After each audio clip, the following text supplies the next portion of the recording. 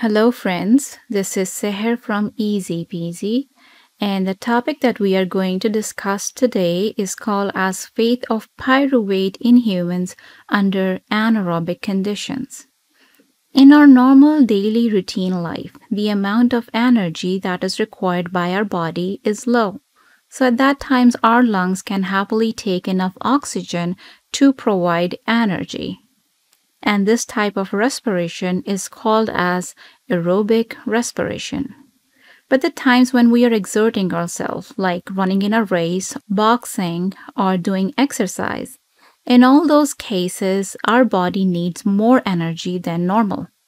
So at that times, our lungs cannot take enough oxygen to provide energy to perform that type of function. So in those cases, we need plan B. And that means that ATP will be generated without the help of oxygen. And that type of respiration is called as anaerobic respiration. Even inside our body, there are some organelles that always perform anaerobic respiration. For example, the lens and cornea of an eye, the testis present in male organisms, red blood cells and white blood cells, as they don't even have mitochondria in their cell. So all these organelles perform anaerobic respiration even if the oxygen is available. Now let's see what is happening inside a cell. So this is a normal cell, and in a normal condition, the glucose, that is a 6-carbon compound, will convert itself into a 3-carbon compound called as pyruvate. Now, pyruvate will enter inside the mitochondria if the oxygen is available, and will convert itself into acetyl-CoA with the help of an enzyme called as pyruvate dehydrogenase complex.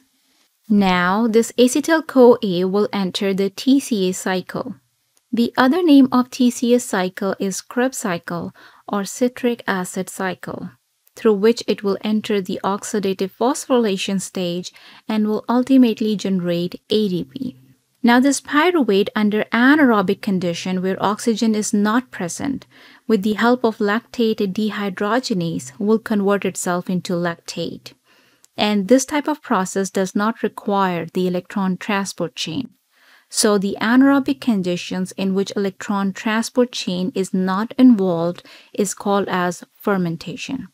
So conversion of pyruvate to lactate is called as lactic acid fermentation. Now the question is why there is a need for the conversion of pyruvate into lactate. As you can see, conversion of pyruvate into lactate does not produce any kind of energy here. Now let's see this process in more detail to find out the answer of this question. So conversion of pyruvate to lactate is called as lactic acid fermentation. Now conversion of glucose into 2 molecules of pyruvate is called as glycolysis. During this process, it is going to generate 2 ATP molecule. Now this process of glycolysis is an oxidative process because in this process, it is going to release electrons and hydrogen, which is going to get gained by NAD+, converting itself into NADH. So this process of converting NAD+ into NADH is a reduction process. Now, in order to perform glycolysis again, we need this NAD+, and it will be generated again when pyruvate with the help of an enzyme called as lactate dehydrogenase will convert itself into 2 lactate molecule. Now, this process of converting pyruvate into lactate is a reduction process because it will gain 2 hydrogen atoms from NADH, converting itself back into NAD+. So this process of converting NADH to NAD+ is an oxidative process. Now, this NAD+ is available for glucose to perform glycolysis again. So, in order to produce these 2 ATP molecules again and again by the process of glycolysis, the conversion of pyruvate into lactate is necessary. Make sense? Okay. Now, when we are constantly exerting ourselves, then this lactate will start depositing in our muscles, and after some time, we will feel the soreness and tiredness in that muscle. So that's why when we are done with our exercise, we are sweating and breathing heavily. So this breathing heavily is the result of the oxygen depth that was taken to form lactate. Now the lactate from the muscle cell goes into the blood. And from the blood, it will have few different type of fates. The first type of fate is that this lactate can enter the other type of cells which are more oxidative, and then it will convert back into pyruvate, which will lead to the aerobic respiration. Around 2% of lactate will be excreted from kidneys in the form of urine. And most of the lactate goes back to the liver, where it will convert itself back into glucose by the process called as gluconeogenesis. The cycle of converting this glucose into lactate and lactate back to glucose is called as Cori cycle. Now we will discuss the process of Cori cycle in a separate video, but the process of lactate going back into aerobic respiration will be discussed now. So this is a normal cell. As you can see, this is the cell membrane, this is the cytoplasm, and this is the mitochondria. So what happened here is that inside the cytosol, glycolysis occurs, and then with the help of lactate dehydrogenase, it will convert itself into lactate.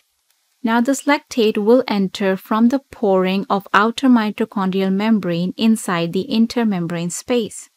Over here, with the help of an enzyme called as mitochondrial lactate dehydrogenase, which was attached to two integral proteins called as mitochondrial pyruvate carrier and cytochrome C oxidase, which was present on the inner mitochondrial membrane. With the help of this enzyme, that is the lactate dehydrogenase, lactate converted itself back into pyruvate. And with the help of this integral protein, pyruvate enters itself in the matrix of mitochondria. Inside the matrix, it will take help from an enzyme called as pyruvate dehydrogenase and convert itself into acetyl-CoA, which then enters the TCA cycle and release energy by aerobic respiration. So, in the resting stage, the level of lactate is less than 1 millimole per liter. But in severe exercise state, the blood lactate level can rise up to 20 millimole per liter within a few seconds. But in the resting stage, if the blood lactate concentration is above 1.5 millimole, then the person is suffering from lactic acid acidosis. And the symptoms are weak muscle, rapid breathing and heart rate, and fatigue. It can also cause nausea or vomiting or jaundice sometime. Lactic acid acidosis does not occur on its own, but rather it has an underlying cause such as drugs, alcohol, or infection, diabetes, or any other kind of malignancy. If any one of you have all those symptoms of lactic acid acidosis, then you should call 911 for emergency. They will take your blood and see the concentration of lactate in that blood. And if you have the concentration of lactate more than the normal, then they might give you oxygen externally, or might give you the IV drip to flush out the excess lactate from your blood.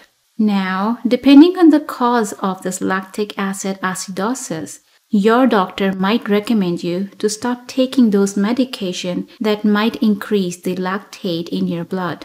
Or they will give you antibiotics if the underlying cause is any kind of infection. If the underlying cause is due to some kind of kidney problem, they might give you the renal replacement therapy. And if the underlying cause is the excessive use of drugs and alcohol, then try not to take them if you're suffering from lactic acid acidosis. Stay healthy, as we are the best creation of our God. You guys are awesome. Take very good care of you. Till then, bye for now.